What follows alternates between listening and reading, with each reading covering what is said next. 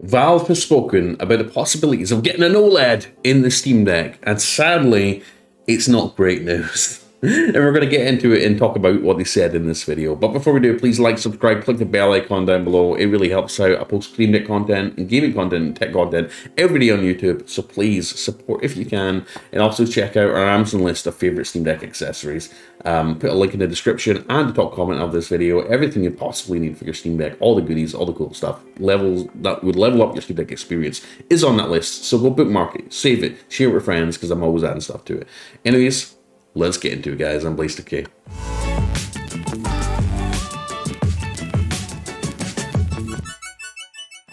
So, Valve likes the idea of an OLED Steam Deck too, but they say it isn't as simple as it sounds. Now, we've talked about this again and again and again and again and again, but sadly, we finally heard what Valve has to say. Let's see. So swapping to a new screen is a bigger amount of work than most people assume it would be. So we know that Valve currently sell replacement screens for the Steam Deck, right? On iFixit.com that you can replace yourself. They even give you everything you would need to do the replacement, all right, in a handy little kit. Now you can buy the screen on its own if you already have the accessories for $64.99, or you can pay an extra $5 and get like the screwdriver, right? Get the screwdriver, get all the little accessories, the tweezers, the things for the spudger thing for prying up the screen and everything.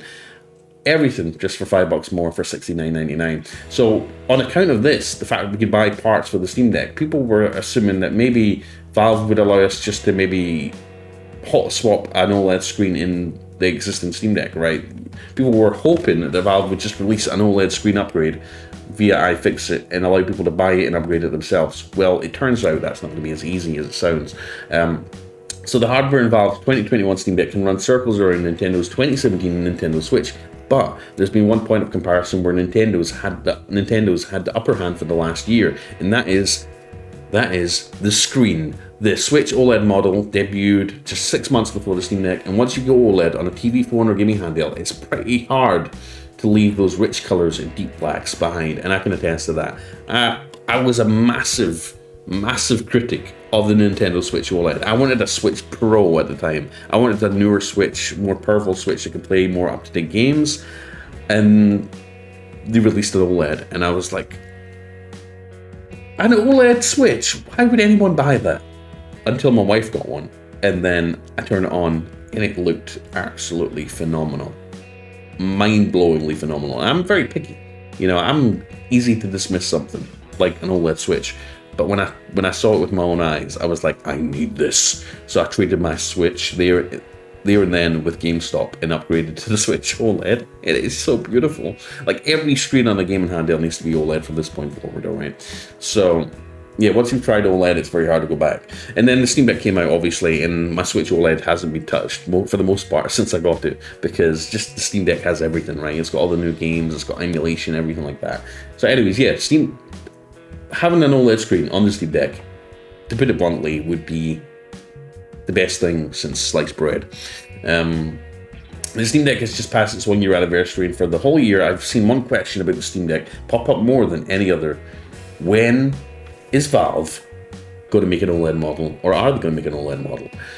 The short, polite answer from Valve's Pierre-Luc Griffet is that Valve understands the limitations of the current tech that's in the deck in terms of the screen. We also want it to be better, and we're looking at all avenues, he says. But the longer answer is that there's a lot more to swapping out a screen than just swapping out the screen. I think people are looking at things like an incremental version and assume that it's going to be an easy drop-in, your face says. But in reality, the screen's at the core of the device. Everything's anchored to it. Basically, everything is architected around everything when you're talking about a device that small. I think it would be a bigger amount of work than people are assuming it would be. I don't think we're discounting anything. They're not discounting it, but the idea that you could just swap in a new screen and be done, it would need to be more than that, and need to be doable. More than that to be doable. When Valve was designing the Steam Deck, the flexibility of the LCD panel was actually one of its top priorities, specifically making the backlight to be able to go as dim as possible for playing comfortably in low light, and the ability to alter the refresh rate to preserve battery life. Graphace says that as far as he knows, that should be possible on an OLED too, but it requires some specific configuration. It's just something you have to plan ahead. When we're working on this screen, we made sure that these would be supported. Even if the refresh rate switching wasn't ready at release, it was really important to us that all that would be supported. So it's something that you need to keep in mind when you're evaluating and selecting possible options, but there's nothing about LCD versus OLED, different screen technologies, that makes that a deal breaker. It's about how you're designing the whole system, what's in between the screen and the SoC, the system on a chip, or the APU, some people call it. I think it's likely that the Steam Deck's eventual successor uses an OLED, but after talking to Graphace, I'm not expecting an incremental update from Valve like the Steam OLED. If there are plans for one, Valve's certainly playing it close to the vest or the chest.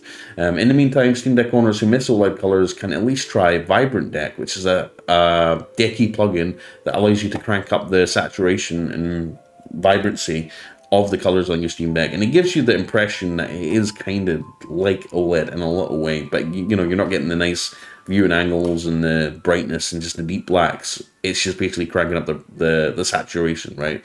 But it's a nice little plugin that lets you bump up the display saturation without turning your games into full-on Lisa Frank paintings, or you can go absolutely wild with it. I'm not the color police, but there we go. Basically, Valve are saying that upgrading to an OLED screen in the current system, or doing an incremental update with an OLED screen, is not going to be as easy a task as people would assume it to be, and I kind of figured that. Not to say that they won't. They're obviously still playing their cards close to their chest and deciding, you know, how much work do they want to put onto the next screen of the Steam Deck. If you've seen the iNeo 2, you'll see that it has an amazing screen that you would be forgiven for thinking it was an OLED. Go check out the iNeo 2 on YouTube. Its screen's absolutely phenomenal. There's like no bezel. It's just super vibrant. It looks like an OLED, but it's not an OLED. It's just a really high quality IPS display. So they've got a couple of options. They could just improve the screen itself by give us a screen that's a very high-end IPS one, similar to the one that's in the iNeo 2. Or they could do a little bit extra work and hopefully maybe try and get an OLED screen in the next incremental Steam Deck update. I really hope they do, because OLED, once you've tried OLED, it's hard to go back. And hopefully less bezels. Hopefully they can maybe increase the screen size and cut down on that bezel, because the bezel kind of significant. That's one thing I like about the Switch OLED as well, is the fact that they shrunk down the bezels significantly, and that extra screen space just makes a world of difference, especially when you're playing games with small UI elements and stuff like that. So yeah, let me know what you think in the comments. Is OLED one of your most wanted features on the Steam Deck, the future Steam Deck 2, or the Steam Deck Pro, or the new incremental version of the Steam Deck that we're going to be seeing in the next 12 months? Let me know in the comments down below, guys. The Steam Deck would be amazing if it had an OLED screen, wouldn't it? Anyways, guys, thank you for watching. I'm Blaze2K, and if you want all the best Steam Deck accessories in one place, go check out our Amazon list, link in the description and top comment of this video. I'm always adding stuff, so bookmark it, save it, click the follow button, share it with friends, and keep up to date on all the goodies that are available for your Steam Deck to level your Steam Deck up. Anyways, guys, I'll see you in the next video. Oh, also check out bestofdeck.com, our new Steam Deck website. I'll see you on there. Have a wonderful day. Like, subscribe, and click the bell icon for more Steam Deck content. Bye.